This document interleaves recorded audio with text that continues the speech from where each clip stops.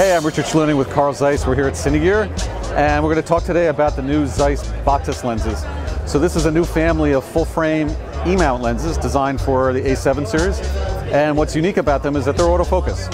So we have the first two of what will be a family of lenses, 25 f2 and an 85 1.8. They complement the existing ZEISS branded lenses sold by Sony. It's like the 55 1.8. So for everyone who's got a 55 1.8 and is looking for a classic portrait focal length lens, 85 1.8 is going to be beautiful. So these are really nice, designed from the ground up. They're brand new lenses. They're nice lightweight housings, very quick autofocus. They take advantage of both contrast and phase detection in the camera. They communicate fully with the Sony E-mount, which means you've got full control of aperture, your meter functions, all of your program exposure modes. And what's really unique about the lens is it has an OLED display on the barrel that gives you a real-time readout of your focus and depth of field. As you change your aperture, your depth of field marks change.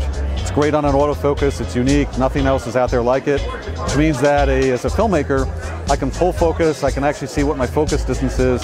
It works in both autofocus and manual focus modes. The lenses work great on the A7 series, A7 II, A7R, A7S, as well as the Sony video E-mount cameras like the FS7. We've got full automatic functions on the FS7, autofocus, push focus, auto iris, metadata gets transferred, you've got the magnified view off the remote grip. So beautiful lenses for a documentary shooter who's looking for a nice, light, fast autofocus lens for E-mount.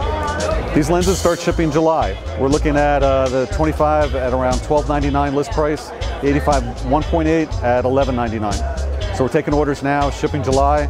First two of what will be a family. We're really excited. We've got a very good working relationship with Sony, working very closely with them. These lenses fit nice into the existing ZEISS line that Sony already sells. So thanks for coming.